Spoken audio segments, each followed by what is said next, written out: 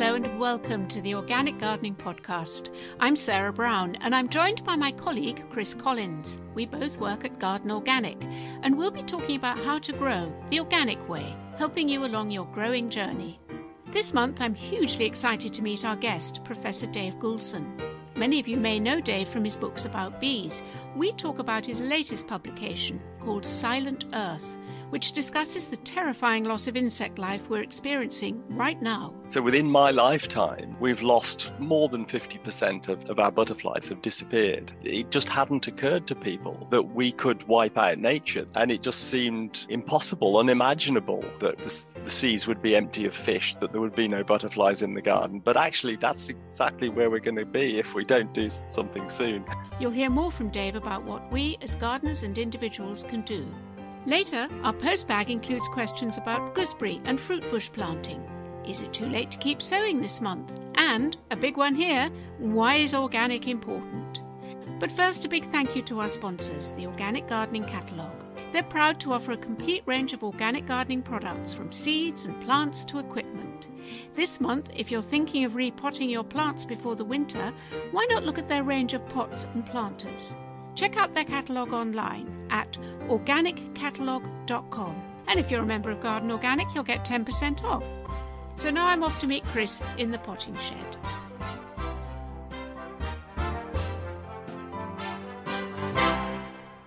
Morning, Sarah. How are you? Morning, Chris. I'm very well, thank you. Having said that, I've got cucumbers coming out of my ears, if you can imagine it. Oh, mate, I've got so many cucumbers and courgette. It's hilarious. I've got in my shed, I've got them all stocked. And I say, well, I haven't got a wine cellar, but I've got a good courgette rack. It just looks like bottles. I've never quite so successfully cucumbers. My neighbours are sick of them. I'm sick of them. But it's kind of making up for me on tomatoes. I had poor tomatoes this year.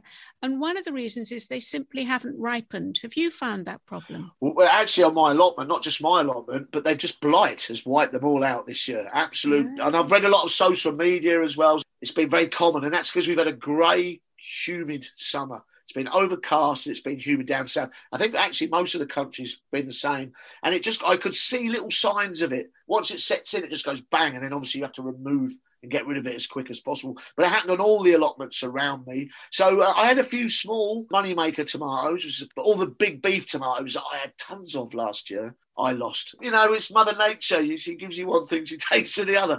Actually, it's been an amazing year. You talk about cucumbers, I've had amazing cucumbers, courgettes as well. And if you don't go down there for 2 days, it's just a marrow. It's like 2 foot long. You just the speed of the production. What a plant. I mean, it's just full of energy, isn't it, the courgette? Yeah. 100 ways with courgettes and cucumbers. Mate, I'll be smoking them next. I've got so many, I'll tell you.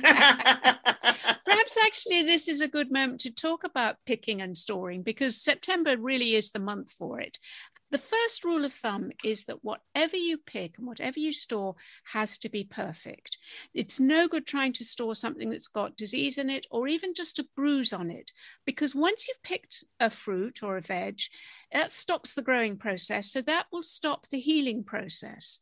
So if you've got a bruise, it's just going to get worse. If it's got disease, it's just going to rot, basically. So whatever you store, whether it's a carrot, a turnip, or an apple, make sure it's perfect. Carrots and root veg like beetroots and turnips are actually very easy to store because ultimately they are roots. They are the storage of the plant itself. So they're good at storing. Yeah. And it's quite simple to keep them cool in a damp box. When I say damp box, I mean a box covered perhaps with damp sand or some sort of very lightly damp, medium light soil. Would you agree, Chris? Yes, certainly. In fact, I'm going to retell a little thing I observed a few years ago. I went to an allotment site in Stoke. There they had these old water butts, and what they do with their parsnips, their carrots, is they put them in layers of sand. There's a special name for it, but I can't recall. But that means that they can just tap into it through the winter. So you're not using space up at home. You're not storing it in the garage. You're doing it on an allotment site. It's just a brilliant little system, all done on site. The other thing that's been a brilliant year I personally had is being potatoes. I've had so many delicious potatoes. Get how delicious fresh potatoes are. Because the ones you're buying in the supermarket are stored, dry stored. The difference in taste is phenomenal, but I won't digress. How do you think potatoes? I tend to store mine in a basket in the shed down the allotment, so I'm not burying them in sand. I've got them more air around them. Do you think that's a good idea? I think air is a very good idea. Certainly don't put them in a plastic bag because that will encourage mold and rot. But the important thing with potatoes is to keep them dark. So long as your basket is well covered, or even just in a paper bag, important thing is to keep them in the dark, because otherwise any of the bits that are exposed to light will turn green, and that green is potentially poisonous to eat. And also, back to this thing about it has to be a perfect example. I can't tell you the number of times I've dug up potatoes with a fork and put the fork straight through a potato. I've done that. It drives me mad, Sarah. It really does. But then that's okay. That's ready to eat, wash and eat it, but don't try and store it, is what I'm saying. I was going to go on to beans, actually, because I've also got quite a few beans growing, lovely climbing French beans, and I'm working hard to keep on top of them. Quite a few of them are going into the freezer, but I've decided to keep some of them and let them go dry. So I've got the dry bean inside the pod. Because did you know, Chris, the idea of eating beans in the green is a very modern idea. And by modern, I mean probably only in the last 150 years. Prior to that, everybody ate beans that were dried pulses. Like a lentil, basically, that sort. So that's a way of storing them, isn't it? We didn't have fridges, we didn't have freezers, so you dried them and you kept them and you used them through the dark months. That's a great idea, isn't it? But also you can also grow them for seed saving, so you might want to carry them over to the next season. Yeah, absolutely. And the difficulty is, though, in this country, we tend to get quite damp autumns, is if you leave it on the vine to dry, it very often doesn't, because rain and whatever will make the pod case go sort of damp and horrible. So I pick them and I bring them indoors and I lay them out separate from each other, and watch those pods become sort of dry and crinkly and crackly, and then pop them open and there's the fat beans inside. Brilliant. Yeah, I've got my old broad beans hanging up in the shed, dried out, ready for next year's crop. And it's funny because I get them from I've said many times, there's all old Cypriot lads on my allotment, and they always give me stuff. So I'm trying to keep a little seed library going on the allotment, which is lovely, isn't it, to be able to do. We get the most amazing shard on the allotment, so I've been saving those seeds for next year as well. Yeah, there are plenty of seeds actually you could be saving at the moment. I think I have to give a shout out to the performance of my hardy annual borders as well on the allotment this year, because those kind of pollinator corridors that I sow down the sides of all my beds, I mean, it's just such a cheap way to do it. I only probably spent 15 quid, and it's just been blazes of colour all the way through the allotment all summer. It's been so impressive. But of course, now it's all starting to go over a bit and drying out. The plants are collapsing a bit. All those seed heads are sitting there. Poppy, cornflowers, Californian poppies. There's so much I've got. There's sunflowers. So I'm out with the scissors and I'm chopping all those down. And I've got 3 big envelopes of dried seed in the shed at the allotment. And I think I might do a little bit of guerrilla gardening with those, Sarah. Oh, Chris, where are you going to go? What are you going to do? Well, I think there's a car park area not far away from me. I might actually go to my local park, which is now run by volunteers, which often is. And I see them out actually seed sowing into neglected areas. So I might offer my services and my annual seeds to them, which would be quite a nice thing to do. So a bit of community and a bit of colour all tied in together. What a lovely idea. Really nice. One final tip about seed saving, which I'm sure we say each year. The important thing when you're saving seeds is to keep them dry, cool and dry. So yes, get them thoroughly dry, put them into an envelope or some paper bag or whatever. Don't forget to label it. I've been done that. I was going to say, don't forget to label it. Don't get to next spring and say, what is this? And then they're ready to sow next spring. Brilliant. What about taking cuttings? Are you doing that? I will be, yes, because I'll do. This is the time of year for semi-ripes, really, as we get in towards the autumn. By semi-ripes, basically it means you're taking a bit of growth. You can do this with fruit trees. I'll do it. Conifers is a big one for semi-ripes. There's lots of plants you can do. But what you're doing is you're taking a piece of this year's growth with a little bit of last year's growth. So, for example, with a conifer, we call it a heel. So you'll get a little bit of piece of older wood on the base of it, and you'll see the vascular bundle, which is the area that has the cambium, which is the area that produces the roots. The cambium is the active cells in a plant. So you just make sure you tear it away. You can do it by hand on a conifer, tear it away. You've got nice new growth with a little bit of last year's growth. I would then use a bit of organic hormone, which you can get on the market quite easily now, and that would go into a propagator or even a cold frame. Fantastic. And then you've got all sorts of plants to back up next year. To me, propagation, a lot of gardeners will say this, is the funnest bit of gardening. It never stops intriguing me after 35 years of professional horticulture. I love to propagate stuff. It's just exciting. It doesn't always work. It doesn't have to. It doesn't cost really that much money. It's about having fun and experimenting. But also it gives you that very important foundation stone of being a gardener, is that if you want to keep a plant, give it away. So propagate it, give it to your friends, and if yours dies, you can go and get it back again. Yes, that's such a good point, because I was given a particularly beautiful salvia this year. The blue just sings, and I thought, I want more of this one. So I'm taking a different sort of cutting from that. I'm cutting this year's growth, and I'm cutting just beneath a leaf node, stripping off the bottom leaves just above where I've cut, putting it down into a very light rooting medium, really light, mixture of sand, tiny bit of soil, bit of vermiculite, keeping it light, free draining. And then that will, I hope, take root. And then I've got potentially salvias all around the garden. We're such generous people, gardeners. We love to give away information and plants, etc. Good point about the compost. Needs to be free draining. Silver sand mix with compost and you're away. And there's nothing like just teasing that cutting out and seeing the roots on it. It's just, it's just such a wonderful thing. It makes you feel a very grown-up gardener, doesn't it? Yeah, it does. Almost like we know what we're doing. Yeah, exactly. There is quite a lot of bare soil appearing now, isn't there? Because we're beginning to pull up plants that are past their best, whether it's in your herbaceous border or your veg patch. I'm covering mine with, actually, funnily enough, some leaves that I collected last year, autumn leaves. It's not quite rotted down into leaf mold yet, but it's a nice sort of organic mix. And I'm just going to cover my soil a little bit like putting a duvet on to keep the soil healthy and warm over winter. Yes, it's a brilliant idea. All organic gardeners, any gardener really, you don't really want to see bare soil, any kind of soil. Any time of year, you want this soil to be occupied. As Garden Organica, we're big green manure people. So what we do is sow this time of year, broadcast sow, so nice and thick, and those plants will germinate and keep that soil occupied throughout the winter into next spring. Now I use mustard or field beans. Anton will recommend field beans. He loves his field beans. And that's important for quite a few reasons. The green manure will help the drainage because the roots are into it, so it stops it waterlogging. You're stopping leaching. That means the nutrients wash through bare soil if it rains very hard. You're stopping that. You're adding structure to the soil. So basically you're supporting the ecosystem of the soil. One of the biggest ecosystems in the world goes on inside our soil, and by green manuring, you're helping to do that. So that's what I'll be doing. Also have some plants on there. Broad beans are in. I've got Swedes. I've got some Christmas potatoes. I know no one wants to mention Christmas yet, but I'm looking at them every day because I want them roasties on the 25th of December. Something to look forward to. Yeah. I know, actually, we've got a question coming up. Somebody's written in saying, is it too late to be sowing this month? So I'll be interested to hear your thoughts on that one, Chris, later. Sure. By the end of September, I'm going to be bringing in some of my outdoor plants that are in pots. So I'm looking now out at my wonderful, wonderful scarlet geraniums. By the end of the month, I want them back indoors, either in the greenhouse or up in the spare room. And I think it's quite good to be quite proactive about. It's not just a matter of bringing them in under cover.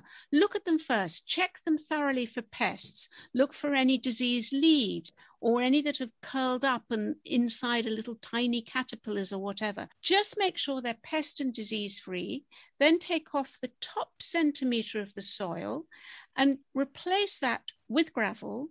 Then your plant's in a good position to go dormant probably through winter, ready for you to kickstart it and it's growing back early next spring. It's a good idea, really, because one, you get to keep you say you've got these beautiful geraniums. You become very attached to plants, and why you want them to go on next year, don't they? They won't take the frost, so bring them in. Some of these, Chris, are cuttings from my grandmother's geraniums. You see, very, very important. You see, exactly. Very important. They're like heirlooms almost. They really are, and it's very little effort, and it means you're saving a few bob. Those geraniums are used to your garden, used to those conditions. It's a very simple and easy thing to do. And I've got a few begonias I'm very fond of. The odd pelargonium, they'll be coming in as house plants through the winter. I'm quite excited now, Chris, because we're going to start something new, which is our plant of the month. And I know what a great plantsman you are. So each month I'm going to ask you, what do you want to highlight this particular month? So let's kick off. What's your plant for September? Well, I'm going to start with a nice, easy one, really easy to grow, very, very, very useful in the garden. Most people might see it. It's quite common. It's a plant called Sedum spectabilis, the ice plant. And it's almost very succulent-like in its foliage, very waxy leaves. It's hard as nails, to be honest with you. You know, it's a hard plant to kill. But the beauty of it is it produces these big mop-head umbels of sort of deep red flowers late in the season. And it's absolutely full of nectar. So you can go down an herbaceous border in late September, everything else is finishing. This plant will be in full go and it'll be covered in bees and butterflies. Superb late nectar source, okay? So I really recommend, you don't need a lot of it. If you've got a little border, maybe put 3 of them in a clump. You can even grow it in a container, no problem. But look out for those bees and their butterflies and plant your sedum. What a brilliant idea. That's a Sedum spectabile. Lovely. Great. Thank you, Chris. Well, thanks again. It's lovely to chat and share. I've got to go off and deal with those cucumbers. I've got to take a courgette out of my courgette wine rack. Take care, Chris. Bye-bye. All right, cheers, Sarah. Bye-bye. And now it's time to meet our guest, Dave Goulson. Dave is a professor at Sussex University. He's an inspiring teacher and writer, and he's travelled the world studying bees. He's this country's specialist on bumblebees. But his latest book, called Silent Earth, is about insects in general and how the world is losing them at a terrifying rate. You could call it a horror story. I'll let Dave explain. Dave, it's good to meet you. You too. Pleasure to be here. I've so enjoyed reading your book. It's one of those books that when you put it down, or even while you're still reading it, you think, oh, everybody's got to read this. I know who I'm going to give it to. And you immediately want to spread the word. Thank you. Obviously, that's the idea. I would love it if as many people read it as possible and then did something, which I guess we'll come back to later. But the whole idea is to stimulate people to get involved in actually helping save insects. And insects, of course, are the key part of the book. Let's start with that very first fundamental question. Why do insects matter? I mean, insects are amazing creatures in their own right. There's so many of them. They have extraordinary life cycles. Some of them are stunningly beautiful. Of course, they are hugely important. The ecosystem wouldn't function without them. They make up the bulk of life on Earth. They're food for all sorts of other creatures. Many birds and bats and hedgehogs and freshwater fish, amphibians. They all eat insects. So if the insects go, then they'll go. So there's that sort of interdependency, isn't there? It's not just food chain, it's just the whole biodiversity. Yeah, they're a kind of vital part of the food web. And actually, I think it's important that we shouldn't always look for things that they do that benefit us as a way of justifying them. I kind of think that that's a slightly self-centered way. It's the way insect conservation, particularly bee conservation, is always presented. But actually, it isn't all about us. I think insects have as much right to be here as we do, and they've been here a lot longer than us. They've been, ruling the planet for the last 400 million years, long before we came along. And they also do lots of other things. They recycle everything from dead bodies and cowpats to dead trees and leaves and so on. They help to keep the soil healthy. Of course, the thing they're famous for is they pollinate our crops, our garden flowers, our garden vegetables and fruits and farmers' fields. They're biocontrol agents of pests. And of course, they're often the pests themselves, so that not all insects are beneficial to us. But essentially, I mean, as E.O. Wilson put it, he's a famous American biologist.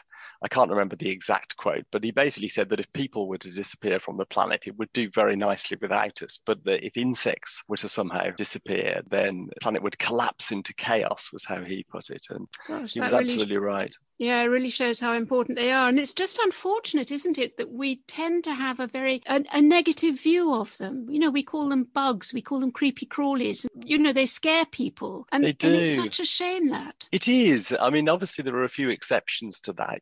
We love butterflies.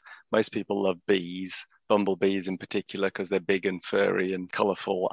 But you're right. I mean, the large majority of insects we don't much like. People react in horror if they find one in their house. If it flies near them, they're most likely to swat it. It's really sad, actually, that we have this sort of negative perception of these amazing little creatures. Do you think that's lack of education? It's certainly partly lack of familiarity, I think. Most of us these days live in urban areas. 80% of the British population lives in a town or city. And so they don't encounter insects very often. I'm always struck by the fact that young children are fascinated by insects usually. Of course, some of them are a bit frightened. But if you take a bunch of primary school kids out into a wood or a meadow with nets and get them to start catching and looking at things, they love it. They get so excited. But by the time they're teenagers and adults, they're frightened of the same creatures that they loved catching when they were 6. Get squeamish, don't we? Yeah, and it's kind of sad. And I think the only explanation I can come up with is that we, because we have little opportunity to kind of interact with them and to find out more about them. In schools, we don't really teach much natural history generally. Most teachers actually in primary schools don't know terribly much about insects anyway, so they wouldn't be able to teach about them. So there's that terrible vicious circle, isn't there? The less you know about them, the less knowledge you have to pass on to the next generation. Yeah, sadly. I was lucky. I remember my primary school teacher in my final year when I was about 9 or 10. She loved natural history, and she took us out pond dipping and identifying trees from the leaves, and also it seemed like every day we were outside looking at nature. But I don't think that's terribly common anymore. And putting nature studies onto the curriculum would be just great, wouldn't it? Yeah, wouldn't it? Just a minute. And it seems crazy to me, really, that we don't learn more about nature and the environment and things like how to grow your own food in school. I mean, that's such a fundamental human skill. Being able to plant a seed and nurture a little plant and that kind of stuff. Why don't we teach children from a young age how to do that? I find it amazing when I meet undergraduates, in they're 19, 20, 21, and they've never grown anything. They've no idea how to plant a seed, Yeah. Just as a little side, you write a fascinating description of metamorphosis. It just, to me, is a miracle of life, how a larvae can metamorphose, if that's the way of putting it, very good, into a very beautiful butterfly. I mean, isn't that just a wonderful mystery? It's perhaps what sort of first hooked me on insects. I remember when I was, about 6 years old, I found these little yellow and black stripy caterpillars, cinnabar moth caterpillars I now know, on some weeds on the edge of the playground. And I put them in my lunchbox and I took them home and I reared them up, and they turned into these, cinnabar moths, which are gorgeous, bright red and black creatures. So let's get on to the fact that, as you quite rightly say in your book, there has been a terrible decline in insects across the world. What evidence do you have to say that, Dave? His first thing is we should admit that there are huge gaps. The gaps are far bigger than the bits of knowledge we have. There are 1.1 million species of insect that we've named, and are thought to be another perhaps 4 or 5 million that exist that we haven't got around to identifying yet. So obviously we have no information at all on how they are faring, because we don't even know what they are yet. And for most of the ones we have named, there's no monitoring, there's nobody regularly counting them. So there's a lot we don't know, but there are studies of insects that have gone on long term. And sadly, almost all of them show negative population trends. They're getting scarcer. Probably the best data set we have from perhaps anywhere in the world is for British butterflies, which have been monitored since 1976, mainly by volunteers walking transects counting butterflies. And it's a huge scheme with thousands of people involved, really impressive. But it reveals these really sad trends. The common butterflies have declined, if I remember correctly, by 47% since 1976, and the rare ones are down 77% since then. And these are butterflies we would see in our gardens, for instance. Well, the common ones, the ones that are down by 47, that would be the peacocks, the white butterflies, the everyday butterflies that we might see in gardens and urban areas. So they fared better, and not surprisingly, because they're obviously the sort of more adaptable ones. That's why we see them in gardens. But the sort of specialized butterflies, the fritillaries, the hair streaks, some of the blue butterflies and so on, 3/4 of them have gone since, I remember 1976, I was 11 years old, So within my lifetime, we've lost, if you sort of pull the two together, more than 50% of our butterflies have disappeared.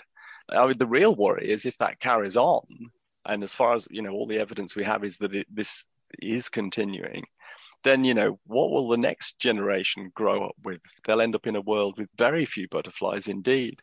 Oh, it's a scary thought. Why do you think this is happening? What are the main causes?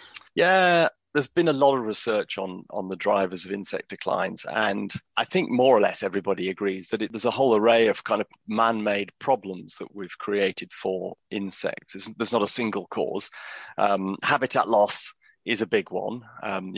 We've destroyed many of the most insect-rich habitats, particularly things like the lowland hay meadows that we used to have huge areas of in Britain, and the chalk downlands that were full of flowers and rare insects. And also things like ancient woodlands and heathlands and marshes and fens. Huge areas of all of these habitats have been swept away. And a lot of it's been replaced by intensively farmed land, and the intensification of farming goes hand in hand with habitat loss and is a big driver of insect declines.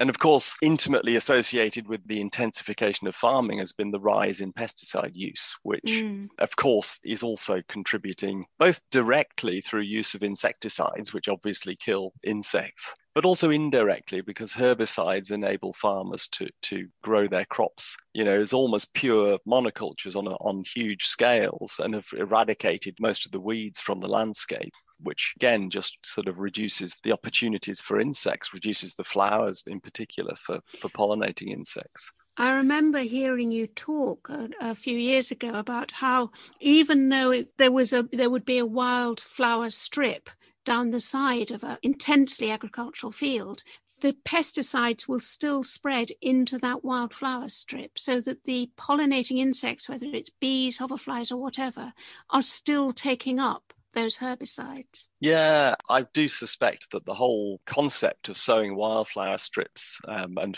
paying farmers, as we do through agri-environment schemes, to sow wildflower strips immediately adjacent to arable crops that are being sprayed over and over again with pesticides is flawed.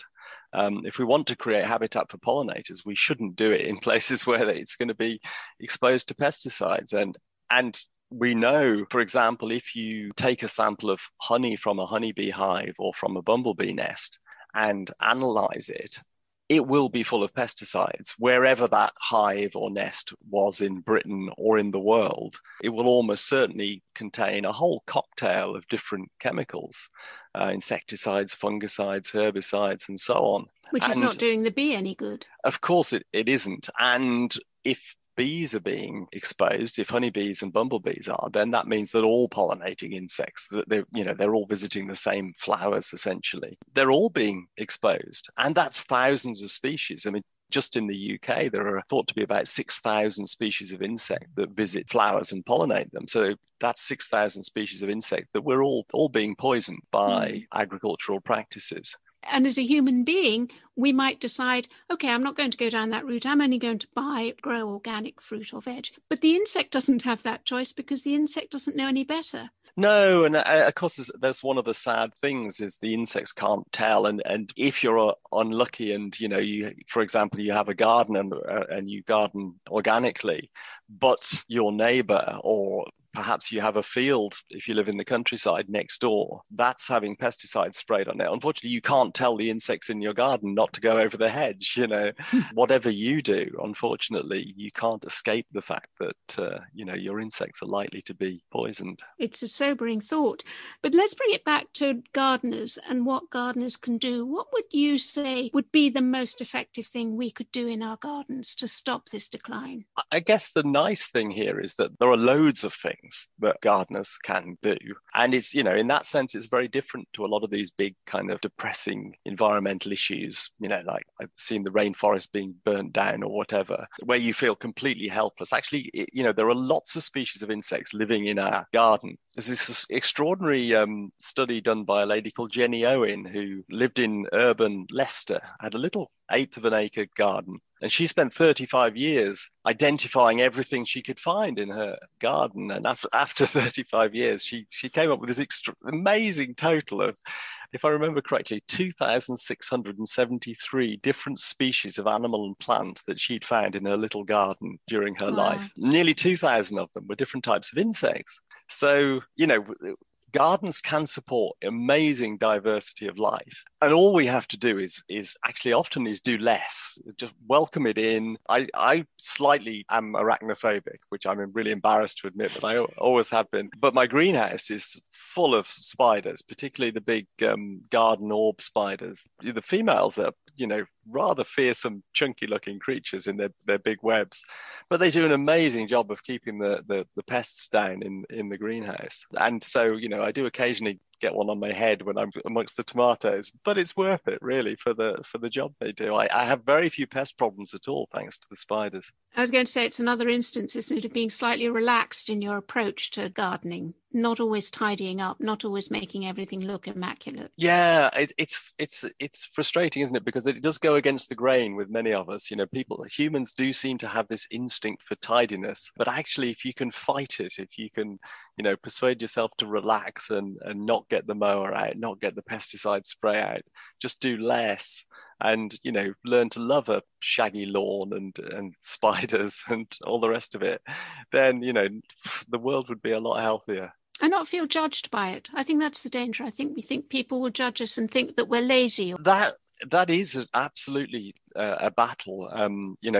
For example, if you have things like dandelions or thistles in your garden, many people would immediately think, well, you're an incompetent gardener. You shouldn't have these things, because we've all been taught up to think that those are terrible weeds. But of course, actually, they're flowers. They're native. They're beautiful. If you just stop for a minute to think about it and look at them, a thistle flower is gorgeous, and they're really popular with pollinators. So we do need to try to kind of reevaluate how we look at that kind of thing. And don't use pesticides is a pretty obvious place to start. Yesterday I launched a petition calling on government to ban sale of pesticides to gardeners, and also to ban their use in urban areas by the council. Often they spray herbicide along the streets and so on. And, in my dream world, nobody would be using pesticides in our towns. France has already done this. They banned pesticide use in towns. And if they can do it, we can do it. And stop the sale of them in garden centres and such. I'm 100% in agreement. And I say that from experience, as I'm sure you do. In fact, I posted a little YouTube video just the other day where I, in my veggie patch, I always grow runner beans, of course, everybody does. And almost every spring I get an outbreak of black bean aphids. And so I filmed it over a couple of weeks. That's to start with, there were a few aphids. A few days later, there were a lot of aphids. And it looks, there are thousands of them crusting the stem all over the undersides of the leaves. Those black things that crawl up. Yeah. I mean, it looks horrendous. And you think, oh my God, my plants are all going to die. But if you just hold your nerve and do nothing, which is what I did, instead of rushing off to get the bug spray from the garden centre, actually, it's amazing. Within 2 weeks, there's not a single aphid on there, not one. They were just completely obliterated by a whole army of ladybirds and lacewings, and blue tits were there pecking away, and all sorts of other creatures. So it really does work. It's not just sort of this myth that organic gardeners, say biocontrol works. It does. The thing is, even if it didn't work completely effectively and I got a slightly reduced runner bean crop because of the aphids, I'd still rather that than have runner beans I'd sprayed pesticide onto. It just seems completely mad. I think it also goes back to what you said earlier about we have this very human-centered view of the planet and our relationship with nature. What do insects do for me, or what do insects do for humanity?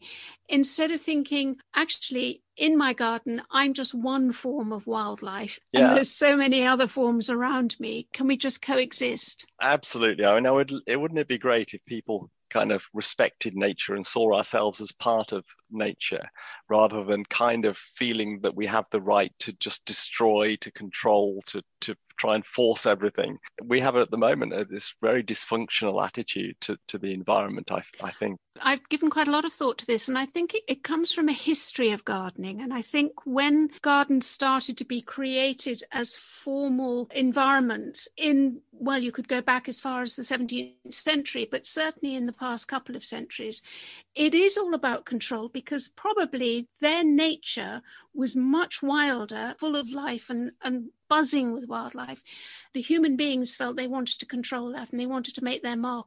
So it was almost like they were pushing nature away and having within their own gardens productivity, of course, but also beauty and ornament. Yeah. But I think we no longer have that anymore. here we are in the 21st century and our nature beyond our garden walls is actually very depleted. And it's interesting to see that reversal, that we now feel we need to put the nature back in within the garden walls. Yeah, it is really interesting. I mean, I guess, you don't have to go back that many decades, and there was no conservation movement. It just hadn't occurred to people that we could wipe out nature, that nature would ever disappear. It was, it had always been there, and it just seemed impossible, unimaginable that the seas would be empty of fish, that there would be no butterflies in the garden. But actually, that's exactly where we're going to be if we don't do something soon. So, but it is really exciting because there is this sort of garden wilding or rewilding or whatever movement.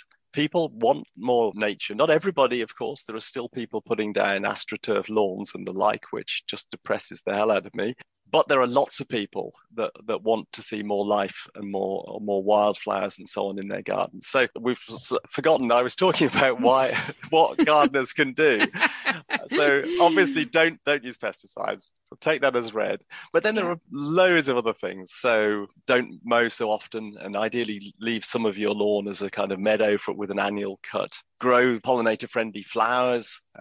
There's lots of information out there. I've made lots of YouTube videos about the ones that I grow.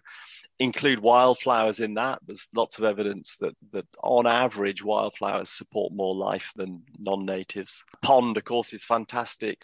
Even a little tiny one. Bee hotel or two if you can. Leave a little. I'm glad you mentioned that, because bug hotels are on every sort of garden centre gift shelf or whatever. Do they actually work, Dave? Well, the bee hotels, solitary bee hotels, do work. Or at least most of them do. Let's unpack this. Let's take the word hotel out of it, because that is part of sales speak. So what you're doing is you're creating a habitat for a solitary bee to nest in and produce their young. Yes, precisely. So solitary bees, which actually something many people are unaware of, is the majority of species are solitary in the UK. So they're not honeybees? No, exactly. So we have just over 270 species of bee, of which about 26 are different types of bumblebee, which live in a colony with a queen and workers. And there's the honeybee, the sort of domestic animal, which is just one species. But then there are nearly 250 other species of bee, and most of them nobody ever even notices. Quite a lot of them will live in our gardens, and they all need somewhere to nest. Now, some of them nest in the ground. Actually, the majority dig into the ground. And if you're lucky, you might get those in your garden, things like tawny mining bees in the lawn or ivy bees. But some like to nest in horizontal holes. And probably naturally, they would have nested in beetle holes bored in dead trees. But in the sort of modern tidy world, where as soon as a tree looks a bit poorly, it gets chopped down and burned, there aren't many natural beetle holes left for these bees. But it's really easy to create holes for them. And so these kind of bee nesting sites, hotels, whatever you want to call them, are basically providing horizontal tunnels, little holes of roughly 8mm diameter, which can be made really easily for free. You don't need to buy one. I mean, a piece of wood and a drill is all you need.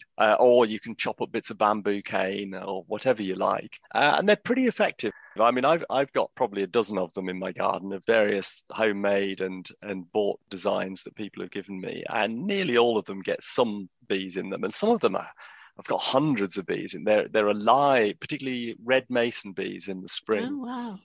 Just on the side wall of the house to my left, as I'm sitting here talking to you, I can see my bee hotels, and they're more or less finished for the year now, because the bees that use them are mainly spring active. But they're fantastic for pollinating fruit trees, so worth encouraging these mason bees that use bee hotels. Obviously I love to see them anyway, whether they were pollinating or not, but they're on the wing at the same time as apples and pears in particular, and you see them busy pollinating the flowers. And there's been some scientific studies suggesting that they're much more effective pollinators than honeybees actually for hard fruits, so well worth encouraging in your garden. Oh, that's interesting. Actually, that slightly brings me on to beyond the garden, to allotments. Now, you wrote that the amazing fact about allotments is that they have a higher insect diversity than any other green area in the city, beyond gardens, beyond parks, cemeteries, or whatever. So this comes from a university study. I mean, it was led by Kate Baldock, who's Bristol University, but it was a national study in lots of cities. And they quantified insect diversity in lots of different habitats, including even urban nature reserves. And allotments came out top, which, I mean, I think is fantastic news. I guess it's because allotments are so diverse. Within that few acres patch, you've got sort of semi-derelict allotments, be some with weeds and a bit overgrown, others that are full of ornamental flowers, others that are full of vegetables. It's so packed into that tiny area. You've got an incredible diversity of different plants and flowers and so on. And that's what supports the diversity of wildlife. But also, I think the really interesting thing is that as well as supporting wildlife, allotments are producing food and quite a lot of it. And so it demonstrates something which I think is really important, which is that growing food and supporting wildlife don't have to be mutually exclusive. So modern farming is essentially just trying to get rid of everything apart from the crop and create these terribly bleak, huge monocultures. It doesn't have to be like that. Actually, the productivity of a well-managed allotment can be much higher than an intensively managed field, despite the difference in chemical inputs. So it's like the old-fashioned mixed farm, isn't it? The small-scale farm. Yeah, and the irony is there's actually an abundance of academic studies, scientific evidence showing that small farms are more productive per acre or hectare than large farms. And yet, for the last 60, 70 years, we've basically subsidized the sort of industrialization of farming so that farms have got bigger and bigger and bigger. But actually, we'd be producing more food if we'd gone in the opposite direction, and we'd have way more people employed in the farming sector, and we'd probably have an awful lot more biodiversity. So I kind of think we've gone down a dead end when it comes to food production, and allotments give us a clue as to how we could do things differently. Wouldn't it be great if, government would free up more land for allotments, because there is a demand there. There are 90,000 people on waiting lists for allotments, can't get them because the land isn't available. These are people who want to grow their own 0 food miles, 0 packaging, healthy fruit and veg, and they can't. How frustrating is that? I think it's really important to acknowledge the importance of allotments and gardens. I did some figures on the back of an envelope the other day and worked out that if you take the average size garden plus the allotments plus community gardens, public parks, you will get an area the size of Northumberland. Wow. Imagine if that whole area could be grown organically without pesticides, with that wonderful diversity that you're talking about, the plant diversity as well as the wildlife diversity. Don't you think that would be just so powerful? Yeah, absolutely. That is more or less my dream. And if one could also influence the way councils manage road verges and roundabouts and parks, cemeteries, all these other urban green spaces, together with the gardens, that's a national network of potentially wildlife-rich habitat, which, would really make a difference. It's not going to solve all of the world's problems, but it would be a really big step in the right direction. So let's go back to the book again, and heard about this insect apocalypse, this terrible thing that's happening. And you deliberately call it Silent Earth, I guess, is in homage to Silent Spring by Rachel Carson. Mm-hmm. But you do have at the end of the book a whole list of actions that everyone can do to help turn this around. Are there any particular ones that you want to highlight that anyone listening to this podcast now could go and do? It's hard to pick out any one because there are so many things we can do. And really, we need to do as many of them as possible. So I'm sidestepping your question slightly. Clearly, if you're a gardener, then there's a huge amount you can do in your own patch, and that's great. And we've already talked a lot about that. But we also have a lot of influence beyond, don't we? In terms of who we vote for. And so, voting for politicians that have a green agenda, whether that's the Green Party or whoever you choose, in the long run makes a difference. And in our shopping choices, that too could make a huge difference. To be simplistic, if we all bought organic food, there would be no pesticides in the world. It would take a while. Obviously, the supply would have to catch up with the demand. But it's as simple as that. It's in our power to change the way we farm. And it's not just organic food. I would argue that, ideally, we should all try to buy seasonal, locally produced food, eat more fruit and veg and less meat. It's a really easy thing to do, and it massively reduces your personal impact on the planet. So, there are lots of ways that we can all do something positive. You can get involved in local campaigns to influence the council to reduce mowing of road verges, to reduce pesticide use, assuming my petition doesn't get the government to do it for them, and so on and so on. There are lots of things anyone can get involved in, and really we ought to all be trying to get involved in as many of them as possible, and that's how we'll change things. A sort of grassroots bottom-up movement, bringing it down to the individual, isn't it? And just the conversations you have with friends and colleagues. I hate to say it, but actually reading your book, which is very, very inspirational. All these things I think will help us articulate what needs to be done and spur us into action. Give us hope, Dave, give us hope. You say that insects do come back if given the right habitat.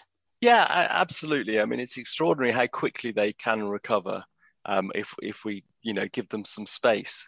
If more of us start inviting nature in to live in our gardens, it will come. And, most insects, thankfully, haven't gone extinct yet. They could recover really quickly if we provide the right conditions for them. So, we shouldn't give up. I mean, it's easy to get despondent, isn't it? But it isn't yet too late to save most of them. So we should jolly well get on and do it. I'm going to ask a cheeky question just to end. I'm particularly bugged by ants in my garden. They get into every single pot that I have. Are there any insects that you truthfully would rather not have in your garden? I'm struggling to think of any. The nearest I can come, I suppose, is a pretty obvious choice. We've got a little place in France that we go on, a little farmhouse with a meadow all around it, which is a kind of wildlife reserve. But there are a lot of livestock kept nearby, and there are a lot of houseflies that live around there. And I know, I tell myself they're really important as food for the swallows and the house martins and the bats and everything else. But when you're trying to eat your lunch and they're buzzing all around you and you're accidentally getting them in your mouth and everything else, they're quite hard to love. Dave, thank you very much. It's been such a delight talking to you. And thank you for giving us hope despite the awful statistics to do with insects. I know as organic gardeners we can do our bit. Not least sign your petition, and there'll be details about that later. But thank you, Dave. Thank you. It's been a pleasure. Who would have thought such a lover of insects would be mildly arachnophobic and hate flies? If you want to sign the petition to Parliament asking them to ban the domestic use of pesticides, then the best thing to do is type into your internet search just 3 words: petition, ban, insecticide. You should then get a link to the parliamentary petition website. Alternatively, you'll find more information on our Garden Organic website news pages. Please sign this petition for the sake of our butterflies and bees and for our children and our grandchildren. And if you want to read Dave's book, it's called Silent Earth, available from all independent booksellers. Okay, so now it's time to open the podcast post bag, and I'm joined by Chris and Anton. Hi, both. Hi, Sarah. Hi, Anton. Hi, Sarah. Let's start off. We've had a listener write in and say, I've read that this month is Organic September. I'd like to ask the panel why they think organic is important. So, meaty subject there, Chris. What would you say to that? Yeah, there's a big, profound angle to that one for sure. Well, obviously, what I'm going to do here is I'm going to put aside maybe the politics of it or the environmental concerns. I'm going to speak very personally about it. Because all those things are relevant, but also there's one key factor for me, and that is being an organic gardener, I think takes me much closer to the subject matter.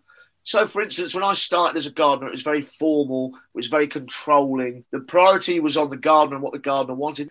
Now I see a garden as a much more shared space. I love to see a hoverfly, I love to see a bee. Without bird life, what would it be? So I see it as a shared space, but I also see it as it engages me much closer. I need to look, I need to observe. My bonding with my plants is much greater as an organic gardener. It's a one-on-one between me and my garden. I like the personal approach of being an organic gardener. And Chris, would it be true to say that by having that close approach and your close observation, you're preventing disease? Because the organic way is to prevent disease rather than treat it, isn't it? Absolutely. Otherwise, it's just crisis management, isn't it? You see a problem and you attack it and then you walk away. I'm always ahead of the game. My allotment's a good example, my balcony. I see it every day. I look at it every day. And therefore, if I see problems developing, I'm always ahead of the game because I'm engaged in it. And that's what I love about being an organic gardener. Yeah, that's very valid. Anton, what are your thoughts on the question? Well, I think very much from a sustainability point of view, I think because we've all got our little bit of space, but we're all making a contribution to the whole. And I always think it's very important to think about the sort of resources you're using in gardening. We're always encouraged to try and buy lots of stuff. That's what garden centres want us to do. But in fact, I always think the sort of less stuff that comes into your garden, the better, the more that you can sort of recycle and reuse, that you're really sort of doing your bit for the environment. And main thing that anybody can do is having a compost bin. You really are sort of making a big impact by doing that. You're saving your sort of green waste being taken away in a big lorry and then processed industrially.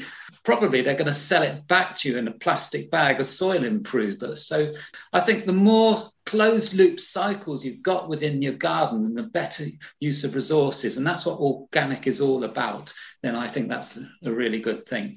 I think that's great stuff. I agree with you. The word sustainable is so important here. I agree with Chris as well that in today's climate emergency, it's all too easy to feel powerless as an individual. But by taking action as a gardener in your own plot of land, whether it's a garden, an allotment, or a balcony, and if you follow the organic principles, some way you will be mitigating the worst. Because not only does it increase the biodiversity around you, but it also empowers you to know that you're helping the planet rebalance. I'm remembering what Dave Goulson said when I was talking to him earlier, that with a few thoughtful actions in our organic growing space, we can bring back insects, which in turn will support other wildlife. So no matter how small your growing space, all that life, it's buzzing, crawling, flying, singing, gathering seeds and nectar, it has as much right to be here as much as us humans do. I really, really do believe that. And I think organic growing embodies us as part of that web of life. Well said. I'd really go along with that. I mean, I think that the life that we're sharing with the garden is just as important as all the stuff we're trying to grow. I mean, personally, from a personal point of view, I get just as much joy out of watching a hoverfly buzz around and decide which flower it's going to visit next as picking a ripe tomato. And if I want to procrastinate, I'll go and spend 10 minutes just with my head staring in the compost bin, just looking at the amount of wildlife that's living in there. It's like a zoo in a bin. It's fantastic. So, yeah, I think just really respecting those processes and respecting that. Well, they were all there first, weren't they? I think it's always important to say as well, because you can easily feel lost in the whole environmental thing. There's so much going on. You think, well, it's like sometimes I feel like I'm turning up at a major earthquake with a dustpan and brush to try and sweep up. It feels like that sometimes. But every little action creates a bigger action. So if 1 million people garden organically, that means there's improvement. Let's all muck together and make a difference. Absolutely, Chris. Thank you. I should just mention that Garden Organic is part of the Organic September movement. And every day in September, there'll be an organic gardening tip, which if you follow us on Instagram, will remind you just how important it is to grow organically. Okay, moving on. Someone else has written in saying, I'd like to put some gooseberry bushes in my allotment and raspberries. Is now a good time to plant them? Chris, what do you think? I am a big believer in autumn planting for one reason, really, mainly, and that is because the soil will still be warm and it gives it the whole winter. It gives the plant the whole winter to get its roots down. It's not concentrating on photosynthesis and all the other jobs it needs to do. It can concentrate literally on root establishment. That means when it hits the spring, it can start getting going. You're not going to need to water it all the time. It's already an established plant. The roots are the key to a successful plant, and by planting in autumn, that means you give it the strongest possible go-ahead. Yes, I'd just go along with Chris, really. Having something growing through the winter really gives it a chance to get its roots established. One thing I'd like to do is put a shout out for bare root plants as well. I think it's a more sustainable way of sourcing your plants. What you're doing is you're taking a plant with bare roots from a nursery and then putting it straight into the environment that it's going to be growing in. So it's really getting established. Whereas if you buy something that's in a pot, the chances are that it's been mollycoddled for quite a while, and then it's quite a shock when you put it in the garden. Also, from a sustainability point of view, it's pretty likely that those potted plants have been grown in peat as well. So it's obviously much easier to avoid peat if you're buying bare root plants. Obviously, a potted plant, you can plant at any time of year, but really, I think that's a bit unnatural, really. We want to be going for winter planting, which is the normal time for planting fruit bushes. I can understand quite a few people saying, how do I get hold of a bare root plant? Because it's so much easier to go to a local garden centre. You can get bare root garden centres, but normally you more go to a wholesale grower, I think is where you get more likely to get bare root plants. Garden centres tend to buy their stuff bulk, probably grown in Holland. I love the explanation about, mollycold. I always think of basil in a supermarket. Why does it die? It's because it's come from Buck Palace into a bedsit almost, because there's that transition. It's all nurtured. And then you take it away and it's not in the same environment. Bare roots, which come from wholesalers, particularly trees, fruit, that kind of stuff, is more likely to be local grown in the local environment. So as Anton says, it's already got the resilience for that to establish itself in your garden. That's very important. And if you can't buy local, it's actually not that difficult to do a bit of online searching. You'll find quite a few organic nurseries that are producing fruit, bushes and other plants. It's really worth, I think, that little bit more of investigation. I'm just going to add to the discussion.